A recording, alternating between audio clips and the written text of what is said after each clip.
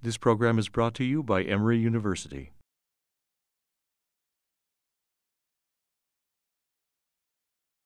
Good morning, everyone, and thank you for joining this morning. Hope everyone had a nice Halloween weekend. It is my pleasure to introduce one of our own, Dr. Olga Toleva, who is an associate professor who has just joined us this year. It's amazing. Olga made this move from Canada in the middle of the pandemic. And as I recall, she did all of her Zoom interviews and purchasing a house and all of that, and coordinating the move to Atlanta virtually, or a lot of it virtually. We're very fortunate to have her here at Emory. She's, of course, going to talk about a topic that's near and dear to my heart. A little bit about Dr. Toleva. She graduated from Bulgaria and did a family medicine residency at University of British Columbia in Vancouver, and then did her internal medicine residency and general cards at University of Alberta. And she also completed an MPH at Harvard School of Public Health. She practiced at University of Manitoba and at St. Boniface Hospital for about 7 years, doing a TAVR as well as developing her coronary physiology program there. And so we're very fortunate that we were able to recruit her here when because Dr. Habib Samadi left. And so I was wondering what was going to happen, who was going to help me with functional testing. And I'm thrilled that she decided to come to Emory. So I'll turn it over to her, and she's going to talk to us about some new things that have started happening at Emory related to coronary physiology. Thank you, Pooja. Good morning, everyone. And thanks for waking up so early after a bit of a disappointing night last night for the Braves, but still keep the hopes. This morning, I'm going to present some interesting data about how we assess microvascular dysfunction. We'll talk a little bit about angina with open coronaries. Without further ado, we will proceed with I have nothing to disclose. The objectives of the talk today are to speak about the etiology of angina with open coronaries, how to make the diagnosis with functional angiogram, what are the different endotypes of functional coronary artery disease, and an algorithm of assessment that I've put together. I was very enthusiastic to show you some of the first cases I've done here, and we'll talk about both Doppler and thermodilution methods of evaluation. Of course, I'm going to start with the case. It was a patient who was a 54-year-old male. As you could see, not all the patients who have open coronaries are female, and I have to say that in our practice here, it's almost half and half. So this gentleman was referred to us to assess for stable angina. He had previously symptoms for about a year or so, had an angiogram at another facility that showed no significant coronary artery disease, and was requested that we perform a coronary physiology testing. Upon our angiogram, we thought that there was some dampening in the left main, and we suspected maybe an ostial left main stenosis.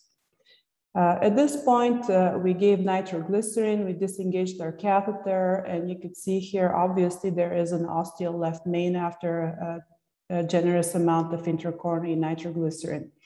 We performed measurements which is always very challenging when it's an ostial lesion, but we identified that during the rest, there is IFR of 0.59, which was quite concerning about severe ostial left main stenosis.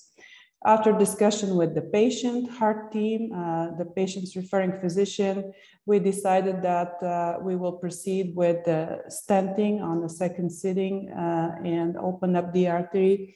The patient was not opposed to left main stenting versus coronary artery bypass grafting in this low syntax score situation. We stented the vessel, we performed IVUS to optimize, and physiology post showed basically non-obstructive physiology. So we were very happy that the case was successful. The patient was discharged home, and I'll tell you what happened afterwards. So I want to briefly talk about what we are all very used to, which is a coronary angiogram assessment of epicardial stenosis, as well as physiology assessment of those stenosis with fractional flow reserve, and more recently with the more modern technology of doing assessment during rest. So what we'll actually do with our coronary wires is we position them across the stenosis, and we measure pressure proximal and distal to the stenosis to estimate the resistance in the area that we visualize on the coronary angiogram.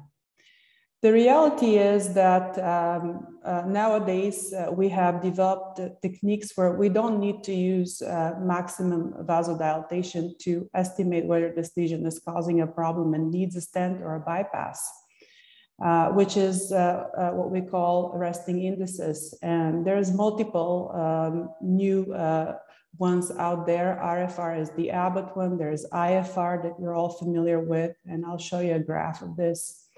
But if we want to do the classical old-fashioned way and assess the patients during dynamic exercise or vasodilatation, we then apply adenosine, which helps us vasodilate the system and shows us how the patients compensate with the stenosis during exercise. What adenosine does is it wipes out all the microcirculation in the capillaries and leaves us with the impression of what happens in the true microcirculation and arterioles, which are about 25 to 35% of the resistance measured in this system. So really, when we do an FFR, our eyes are on the epicardial vessels, and it does as a simple calculation. We know there's a lot of data on a number of less than 0.8, considering it significant and making us inclined to stent. And if it's more, then defer the PCI and continue on with medical therapy. This is a summary of the available out there technologies nowadays where we don't need to use adenosine, but just directly measure during the resting phase. And also these have been very well correlated with FFR and long-term outcomes, for which we just reduce the risk of using vasoactive agents like adenosine that could have some significant side effects to the patients. So in summary, fractional flow reserve and RFR are two measures that help us estimate the severity and the significance of epicardial stenosis.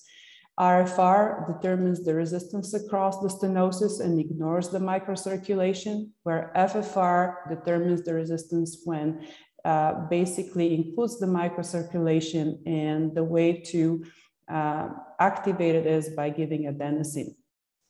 As I said, there's multiple studies about epicardial disease, and we are quite comfortable utilizing it in day-to-day practice to whether defer or not when it comes to stenting of these vessels. But what it is when we actually don't see any lesions, how do we assess the patients then? We do an angiogram, we rely on our eyes, and if we see irregularity or moderate lesion, then we have FFR or RFR. But if we see pristinely open arteries, how do we then explain the patient's symptoms? We know for many years that there is vasospastic disease, which accounts for Prinzmetal angina and Takotsubo, and also microvascular disease. And these not always are easily visible by the eye for us to trigger further investigations. So this is the difference between what basic coronary physiology does. It estimates the epicardial stenosis and measures it. But if we see normal arteries, what we actually don't see is a huge network of capillaries and microvessels that we need to find a way to evaluate. What you don't see could be assessed by non-invasive methods, and we have at our hands cardiac MRI that could potentially help us assessing absolute flow. cardiac PET scan, and nowadays coronary physiology with either Doppler or thermodelusional wires. So we have expanded our horizons beyond our eyes. We have opportunity to explain the symptoms or objective findings of ischemia in these patients. When do we call for the diagnosis of functional coronary artery disease? I know the original presentation was named microvascular dysfunction, but the reality is that there are multiple entities or multiple endotypes within this basket of functional coronary artery disease. And the community is trying really hard right now to elaborate a strict rules of how to put patients into different categories and how to make the diagnosis and what are the accurate terminologies for when we make the diagnosis of these patients. So in general, there are some terms out there like ischemia with non-obstructive coronary artery disease. We often use the term INOCA. MINOCA, when there is a myocardial infarction and no obstructive coronaries or normal appearing coronaries, slow flow syndromes, no reflow phenomena, and Takotsubo. On top of it, epicardial vasospasm, microvascular spasm, and myocardial bridge.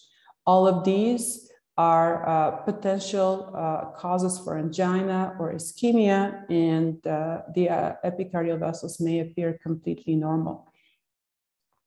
What we're interested in, though, is that we want to really focus on the patients who have open arteries that appear normal and continue to experience angina. And this is what we call a type 1 functional coronary artery disease or microvascular dysfunction. We know that there are other causes that could potentially lead to angina with open arteries, like hypertrophic cardiomyopathies or disease of the myocardium. In obstructive coronary artery disease, there could be endothelial dysfunction or no reflow phenomena in patients who had acute MI or recent PCI. So really, the biggest mystery have been the ones that had only risk factors and don't have any of the other entities to explain why the patient is having angina.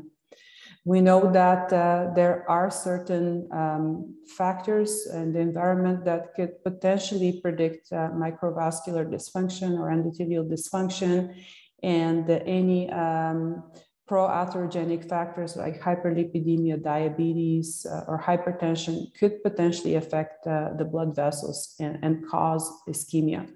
There's issues specifically related to sex, and that's hypoestrogenemia, early menopause, or perimenopausal states where the hormone in the body fluctuates and may potentially provoke some of these functional changes in the vessels as well. When should we consider functional CAD as a diagnosis? First of all, these often are patients who, even though we are used to label as atypical angina, they have exertional symptoms. It could be chest pain or shortness of breath, and also often they have abnormal stress test. It could be a nuclear scan or a treadmill test. There are patients who have normal angiogram and sometimes have repeated angiograms that have been reassuring and telling them that there's nothing wrong with your arteries. But if there's only mild disease or slow flow coupled with the symptoms, we should strongly consider microvascular disease or spasm. It is indeed more commonly diagnosed in men, but there is some data out there that maybe there is a bit of a referral bias for men, because often men develop atherosclerosis earlier in their life, and they could have this preceding the thought of maybe having functional disease on top of it. The patients experience debilitating symptoms. They have repeated evaluations for other competing causes for chest pain, like shortness of breath, and visits to the respirologist or gastroenterologist for GERD. Patients who present with acute coronary syndrome and have non-obstructive coronary artery disease should be also considered as a Minoka patient or a SCAD patient. Slow flow documented on angiogram, Takotsubo cardiomyopathy, and patients with recurrent chest pain that is sounding ischemic should be also considered for this type of testing. Why should we care? Well, first of all, we know that impaired coronary vascular function is associated with adverse outcomes. This was shown in multiple trials by the Noel Berry-Merz group and other groups, suggesting that reduced CFR is associated with poor cardiovascular outcomes in a short and long run, especially in women. These patients are a significant burden on the healthcare system. They have recurrent ER visits. They have multiple doctor visits and continue to experience debilitating symptoms, which of course affects their ability to work and their ability to cope in life and in general their quality of life. Patients are also given false reassurance, and if we really look into the data, we realize that they actually have poor outcomes and higher risk of events in the future. Microvascular dysfunction appears in about 50% of patients with STEMI, which is associated with microcirculatory pluggage of microthrombi. Optimal treatment strategies are still in a process of learning, and there's no randomized trials that really help us how to make the best for a certain diagnosis. So how do we assess, and what is invasive physiology study? Once you've decided that your patient may have functional coronary artery disease, you are interested in doing something to understand why are they having angina or ischemia. There's good access to cardiac PET in our institution, so coronary flow reserve could be assessed by that, which is very helpful. But there are certain parts of the comprehensive testing, like, for example, epicardial spasm that cannot be provoked during these non-invasive tests. So it really boils down to coming into the cath lab and doing a full comprehensive analysis of the vasculature. The measurements could be done by two different types of systems. We used to use the Doppler flow volcano wire, and now more recently we adopted the CoroFlow, which is a thermodilutional method, and we're going to talk a little bit more about it today by me showing you cases. So just to recap, when we assess the coronary tree, there's three types of vasculature that play a role in the flow and ischemia, potential ischemia. The conductance arteries, which are the epicardial vessels, and then the resistance arteries, which includes the arterioles and the capillaries.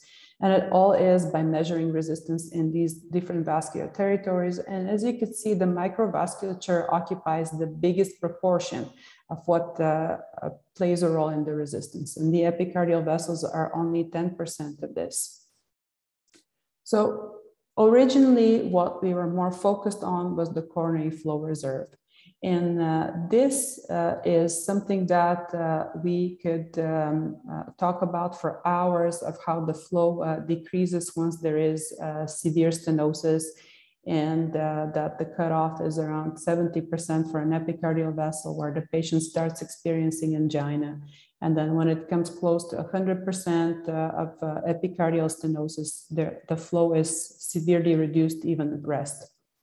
So coronary flow reserve is a good measure. It decreases with increased stenosis, but we know that the culprit to the decreasing of coronary flow reserve could be due to non-epicardial issues, so somewhere in the arterioles or microvasculature. So it's not microvascular specific, and normal values are unclear depending on the method we used. And it often is affected by the resting hemodynamics. So if the patient is in distress, it could be affected if there is adrenaline drive and tachycardia, if there is hypotension. So it's quite a dynamic measure. And I will show you how we measure coronary flow reserve with thermodilution. So to measure basal flow, which is the resting flow, we use an injection of saline that goes from the tip of the catheter to the microvasculature, and we measure time by which this travels. Very similar to what we do when we do cardiac output with the Swan-Ganz catheter. The faster the blood travels, the faster the temperature decreases distal to where the thermistor is. And this gives us an idea of how the flow in the artery is during rest. We then give adenosine and wipe out the effect of the capillaries, and we measure time again to see how the microvasculature behaves. Because there is presumed vasodilatation and maximal flow in the microvascular resistance arteries at the time, we expect that the time of decrease of the temperature will be faster. And this then helps us decide of the resistance in this circulation. So when we measure coronary flow reserve, it's a measure of the ability to increase flow to the heart when you need it. The CFR is a very important indicator of the ability of your heart to respond to stress. But the major limitations for CFR assessment for the heart are that it's very dynamic, as I explained, and when it's abnormal, you don't know why. Is it because you just induced pain by getting access to your femoral artery? Is it because the patient is anxious getting the procedure done, or is it because the blood pressure is low because of sedation? So the reality is that it's very dynamic, and sometimes low CFR could be certainly caused not by heart disease, but other competing factors. We also know that in the big trial, WISE trial, and I know Pooja has been involved with this research group for many years, they showed that when there is reduction in coronary flow reserve, there is a significant long-term impact in women with normal appearing coronaries. And you can see here that event-free survival is different between the ones that had normal coronary flow reserve and the patients with reduced coronary flow reserve. There definitely was increased events over the time. This was published and discussed at length because we still don't understand what are the subtypes that carry worse prognosis. And in this paper from 2019, the group suggested that the patients who have reduced CFR with adenosine, they have impaired microvascular dilatation, and they are the ones that carry the high risk over time for increased cardiovascular events. There was also a group of patients who had an actual vasospastic angina or increased epicardial constriction, which was induced by acetylcholine, and these patients had more anginal hospitalizations. But the two entities could coincide in the same patient, or they could transition over time.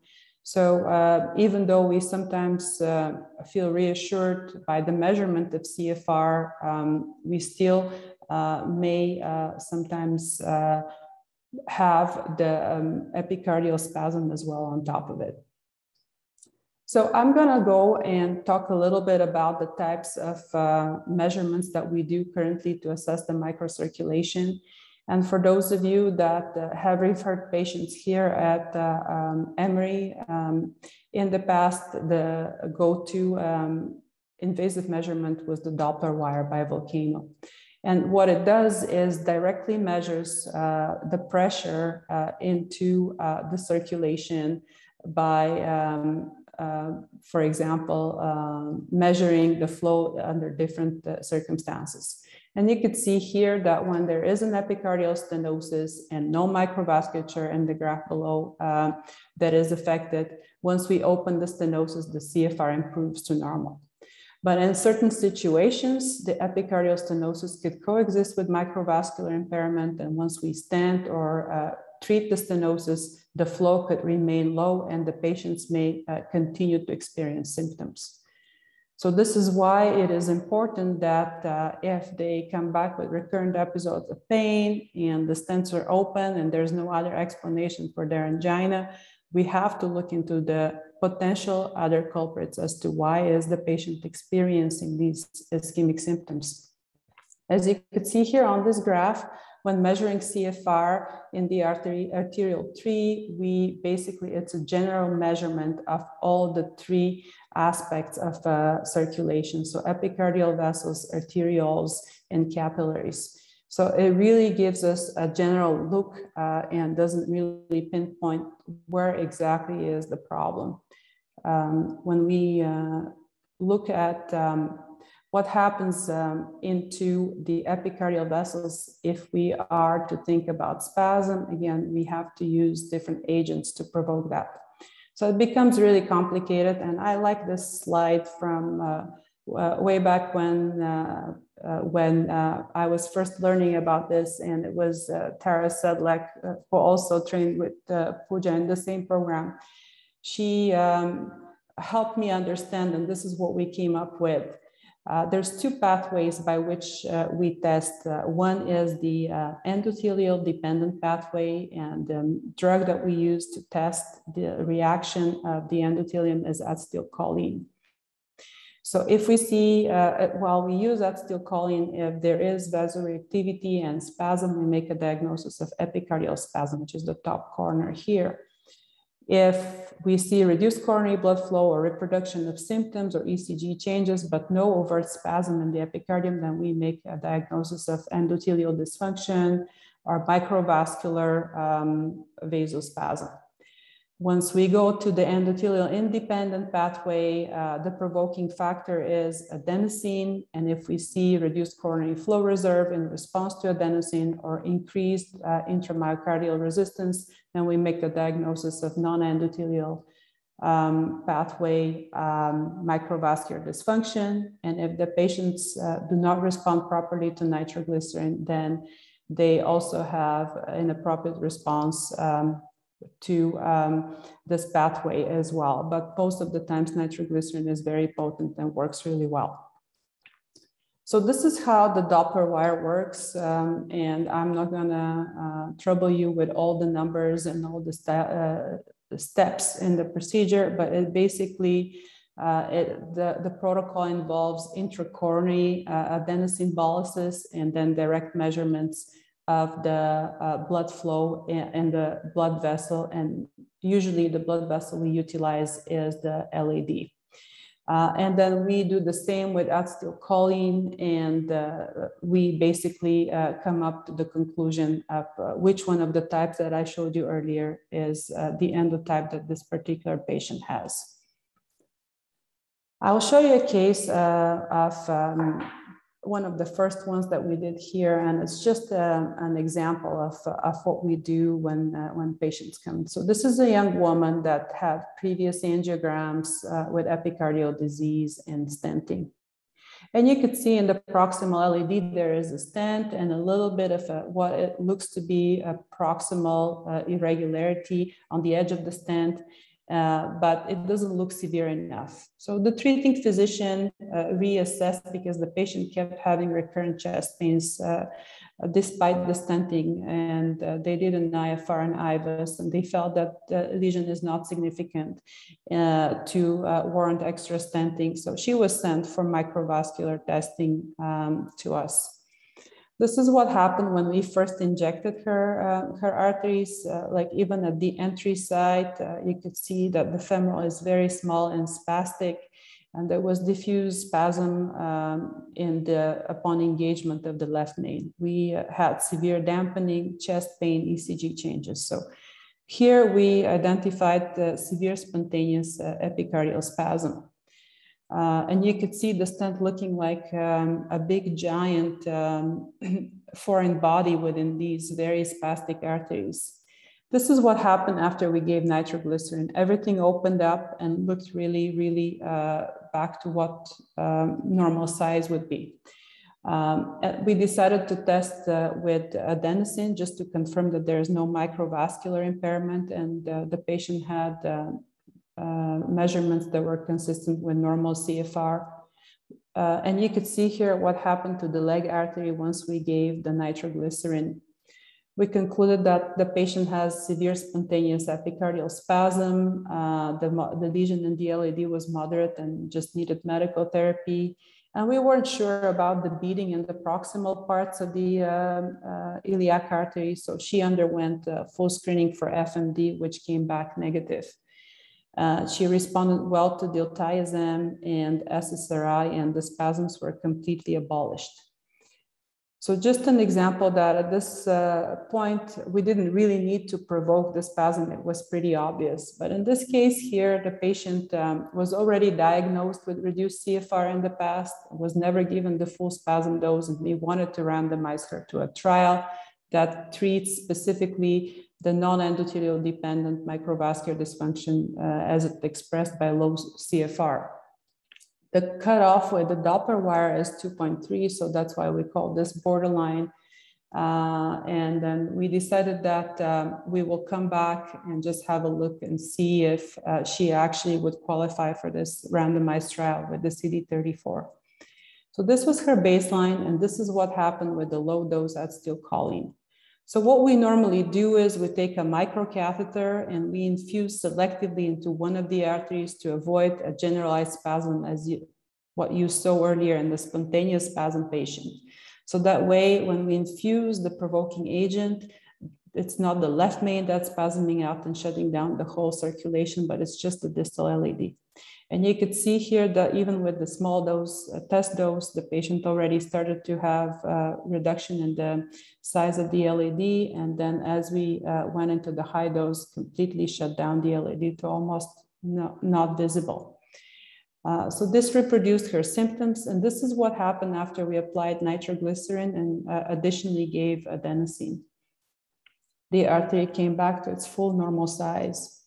So these are just an example of how we visualize spasm and how we abolish it when we do the provocation testing. The reality is that we do the measurements and we have full control over what happens. This is a flow sheet that I use when I do the measurements with the thermodilutional wire. And again, it just shows you a calculation of how we come up with the measurements of IMR, which is the measurement that we use during thermodilution. So I'm going to show you again as to why I think IMR is a good, reliable measure. And here you could see that when we go to microcirculation, as you saw earlier, the CFR encompasses the epicardial and the microvasculature. The FFR focuses on the epicardial vessels, but the big proportion of the microvasculature remains unknown. So this is why measuring resistance with IMR helps us really focus on this big pool of arterioles that could help us decide on microvascular ischemia. This is how we do that with the wire that we have right now, which is the ColoraFlow. We put the wire into the LAD and then we measure transit time. We know that when IMR is high, the flow is reduced at the microcirculation level. And this is something that by giving adenosine and removing the microcapillaries from the equation helps us decide of how the arterioles act. So here is the measurement of hyperemia, and this time could then be translated into IMR, which is the lowest diastolic pressure times mean transit time at hyperemia, and gives us this index of resistance. And again, just schematically presenting of how it works is the bolus that comes in as a cold saline that we inject through the tip of the guide, and its exact amount of 3 cc, and it measures the change in temperature from the proximal to the distal part of this thermistor, and that's how we assess the flow with IMR. It is really a snapshot, so we do 3 measurements when we do it, and I usually do it under hyperemia, so the adenosine is still running as I'm doing, usually that gives me a good idea of the number without being afraid that I've missed hyperemia.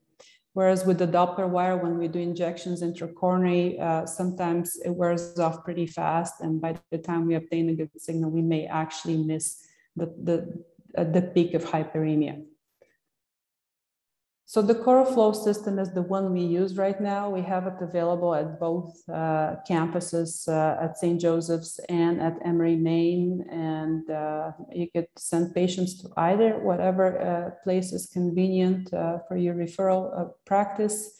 They have validated certain numbers for the CFR of 2.0. So it's a bit different than the CFR measured by Doppler, which is 2.3.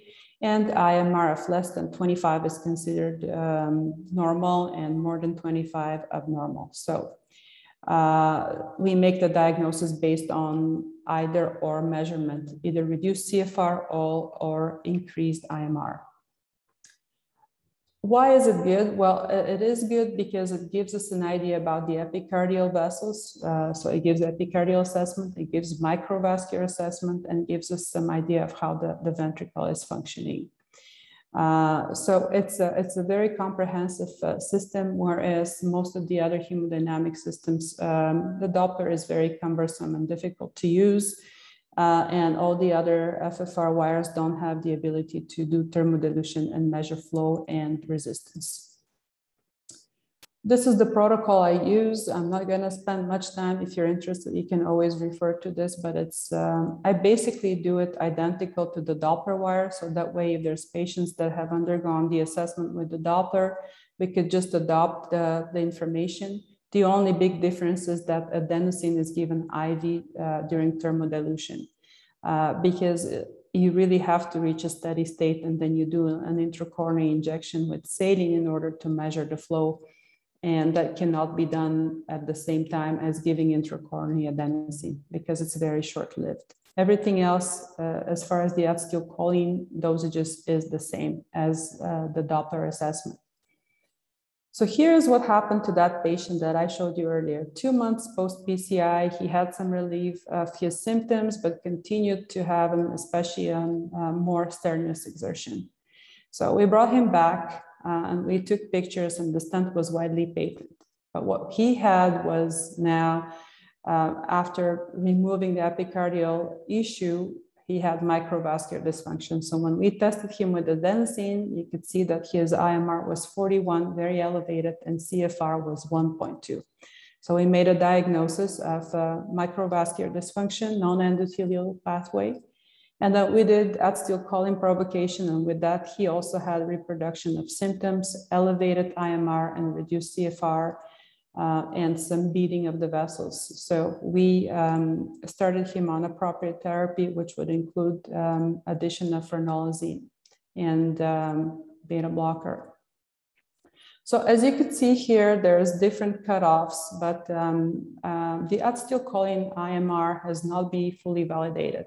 This is work that I've done in Canada with Dr. Miner's group, and you could see here that when we validated the cohort, there were different cutoffs for IMR depending on the provoking agent. So the adenosine IMR remained to be more than 25, but the acetylcholine IMR in our population was cut off of 31, and we also used dobutamine. The reality is that if you look at the different types of patients within this, they are also different phenotypes. So the ones that had abnormal adenosine IMR were elevated BMI, diabetes, hyperlipidemia, and older age. And those with abnormal acetylcholine IMR were predominantly male and had elevated uric acid. So it's just a snapshot of the fact that we still don't know what all of these measurements meanings are and whatnot. And here is just a flow diagram of what I came up with as far as how I make the diagnosis once I reach the stage of functional angiogram. So if you focus on the purple square in the middle, once we've decided to refer someone for functional angiogram, these are the endotypes that we could come up with as a diagnosis. So the ones that have reduced CFR and elevated IMR with adenosine are the ones that have non-endothelial dependent microvascular angina. The ones that have normal CFR and normal IMR by adenosine probably have non-cardiac chest pain or false positive stress test. And the ones that also have no angina come to this group, but there is a small proportion of them that would experience chest pain with the adenosine infusion, despite the normal measurements that we obtain. And these are the ones that have increased cardiac nociception or adenosine hypersensitivity syndrome. And here on the right is the acetylcholine pathway. And again, you could see that it's a separate and they could overlap, but the ones that have less than 90% spasm, and in some books, it's less than 70%, we make a diagnosis of endothelial dysfunction. And then the ones that have more than 90%, we make the diagnosis of epicardial vasospasm, and so on and so forth. So it's just a flow chart of how to approach these when we spit out all the measurements and do all the steps to make the diagnosis. The only trial to date that really kind of helped us subdividing endotypes and then stratifying them to different therapies that are specific to them was the Cormica trial. It's the Colin Berry's group from UK, and he is been a trailblazer in using thermodilution as measurements in coronary physiology. And what they did was they took patients that had were suspicious for possible functional coronary artery disease, and they divided them into two big endotypes: vasospastic angina and microvascular angina. So the ones that had vasospastic angina were stratified during acetylcholine testing, and they had either visible epicardial vasoconstriction or reproduction of their usual chest pain and ischemic changes during the acetylcholine infusion. The ones that have microvascular angina were patients who were stratified based on the Covadis criteria, and they had symptoms of myocardial ischemia, unobstructed coronary arteries, and microvascular dysfunction proven by either IMR, CFR, or microvascular spasm. So I'm going to show you a flow diagram, which may make it easier to understand. But there were also patients that had normal findings, and these were called non-cardiac chest pain. And here's how they did it. So they took the non-obstructive patients. They first challenged them with adenosine. The ones that had normal CFR and IMR proceeded to the acetylcholine challenge. And if there was vasospasm, there was vasospastic angina. And these were the treatments that they offered. The ones that had abnormal CFR with adenosine, so low CFR, high IMR, were still challenged with acetylcholine. And for some of them, if there was no overt epicardial spasm, but there were some changes that they were seeing on ECG or reproduction of symptoms, they called them endothelial dysfunction or microvascular angina. And these were the treatments that were offered to them. And some of the patients had normal findings. And the interesting thing about the study is that the operators were blinded to some of the findings of the microvasculature. And so based on your gestalt, when you know what you think this patient has, and then for some of the patients, they knew the findings of the microvascular therapy and just treated them based on the findings. It became evident that if you knew the microvascular type or the endotype and you coupled your therapies with the specific findings of these measurements of the functional CAT, the patient had greater relief of symptoms and better quality of life. but the overall outcomes between the blinded and the unblinded groups overall at 6 months were 2.6%. So it was just the first trial that actually gave us a little bit more insight on the specific therapies based on the endotype we're treating, and gave us a bit more understanding that if we do vasoactive testing and do proper measurements, we could then link specific therapies to these types and at least improve angina and quality of life in these patients. Randomized trials for long-term outcomes are still missing as far as treatments. So there's still a lot of work to be done. What we know so far is that if we have microvascular dysfunction with low CFR and high IMR with adenosine, the medications that we recommend are ranolazine and lifestyle changes. For acetylcholine-induced epicardial vasospasm, which is the endothelial pathway, we do calcium channel blockers, long-acting nitrates, and SSRIs, smoking cessation. Rho kinase inhibitors are only available in Japan, so we don't reach for those. And if we have an endothelial dysfunction, but no epicardial spasm, then we go with beta blockers, ACE inhibitors, statin, and lifestyle changes.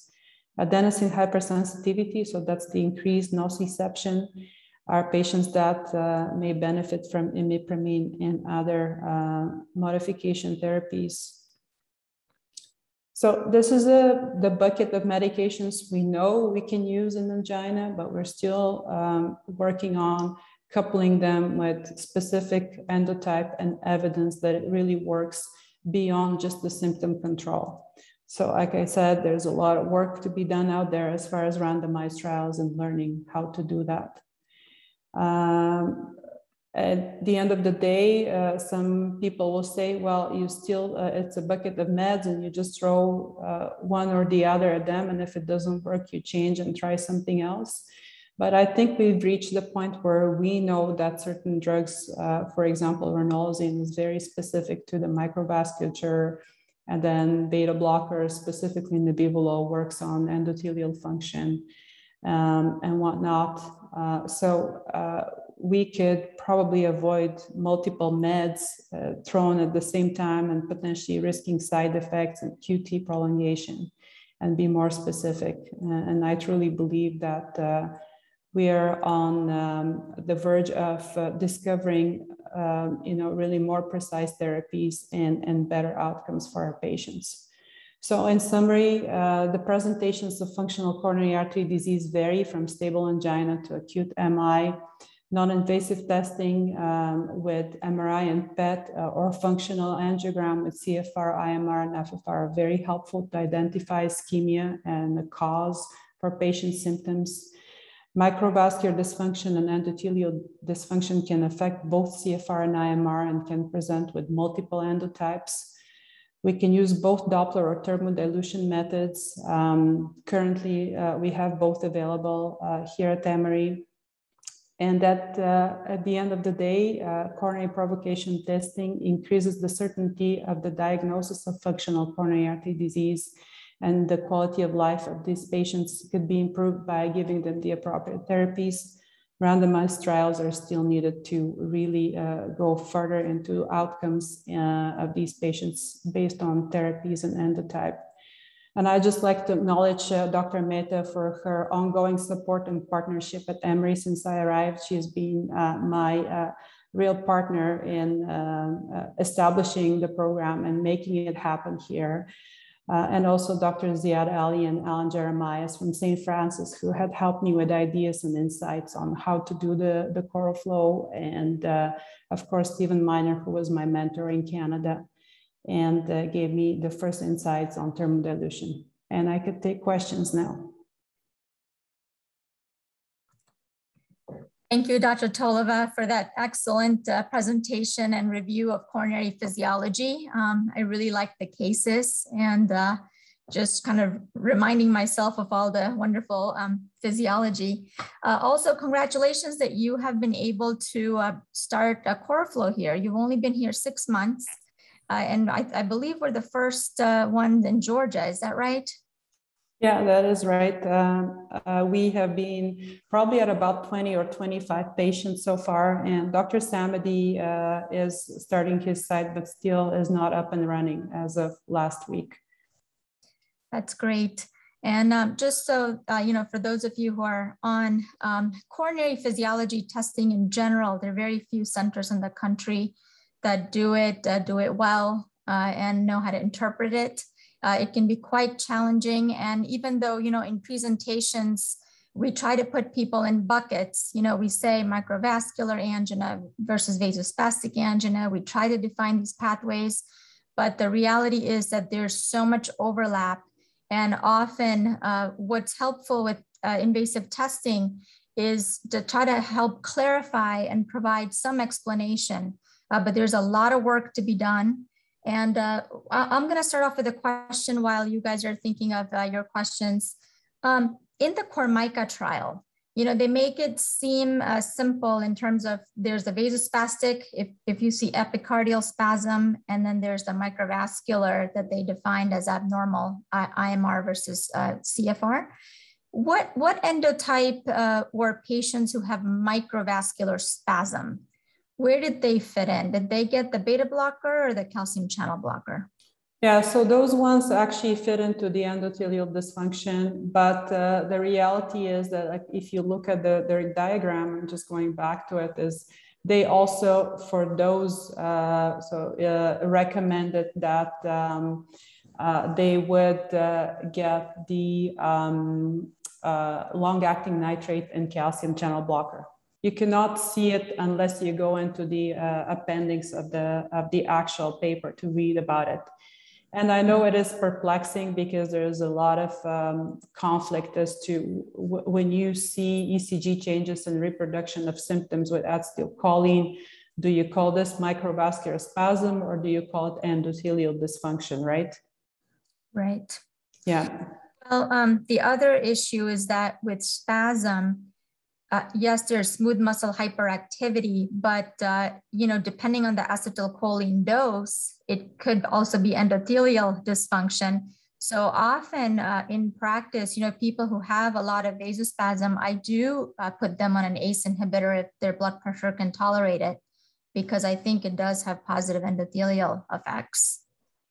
Yeah, I agree with you. And then the other very interesting drug that plays a role here is nebivolol. And I know some of us are very comfortable using it for, the part of endothelial dysfunction. But I believe that in some of these microvascular spasm patients, which to me, they're just pure endothelial dysfunction, would play a role.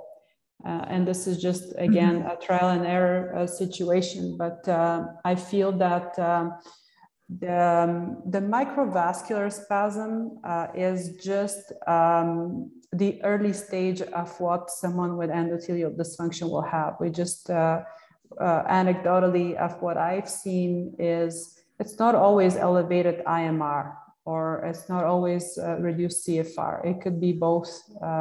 So there's still work to be done to understand this particular entity. Mm-hmm. The issue with nebivolol is lately I've had a lot of people just get denied because we have other beta blockers before the insurance will cover it.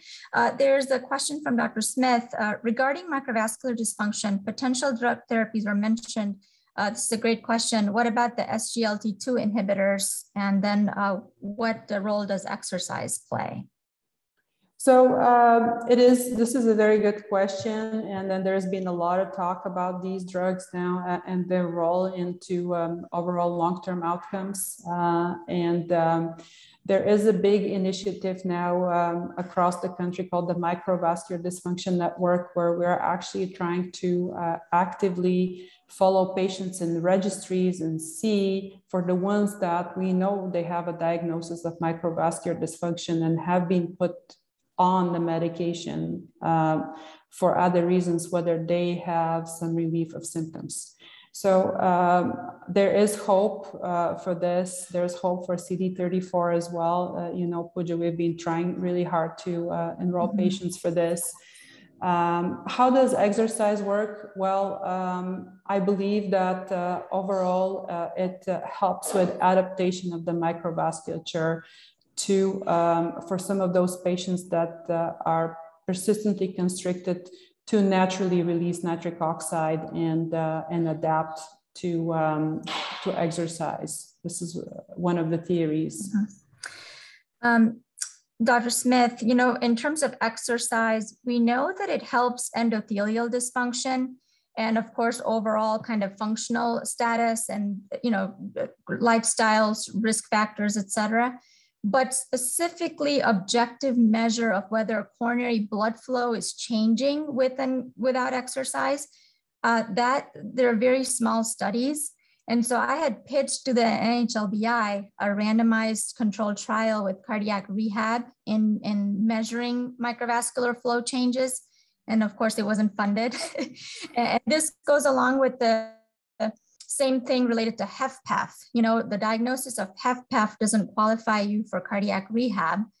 But for microvascular patients, if we say that they have angina, then that angina diagnosis, it seems like that is covered. And so I've had patients, you know, be referred to cardiac rehab just because of angina, even if they didn't have coronary stenting. And I have to say that most of the times these patients have some objective finding of ischemia outside of the microvascular testing in the lab. I haven't had any issues with them being approved for cardiac rehab as well. Mm-hmm. Any other questions or comments? This is some of the most challenging group of patients. And one last thing to add is that there are also non-pharmacologic approaches that we're exploring. So, you know, there's some subgroup of this patient has a problem with the pain. And it's a purely kind of, we kind of don't understand a lot of what causes myocardial pain that's persistent, but you know, using things such as spinal cord stimulator, TENS, SSRIs, as Olga has mentioned, they're you know, working closely with the anesthesiology group for patients who clearly don't respond to our traditional and non-traditional anti-anginal meds. That's been very helpful as well. So it's a quite complex group of patients, and the best thing is to try to figure out, you know, which subgroup they fit in, because some of them clearly respond, you know, once you start treating them, and then you'll prevent emergency room visits and repeated doctor visits and repeated angiograms. Yeah, and the issue with finding someone that could help you with this particular pain syndrome or alternative therapies is very complex. So we're still in the process of really learning about the collaboration, finding people that could help us with especially spinal cord stimulation, insertion and whatnot is a bit more challenging. Mm-hmm. All right, well, we're at 8:30, so I will go ahead and close if there are no other questions. Thank you again, Olga, for reviewing that coronary physiology for us. And thank you all of you for joining. Don't forget your CME, and I will see you next week. The preceding program is copyrighted by Emory University.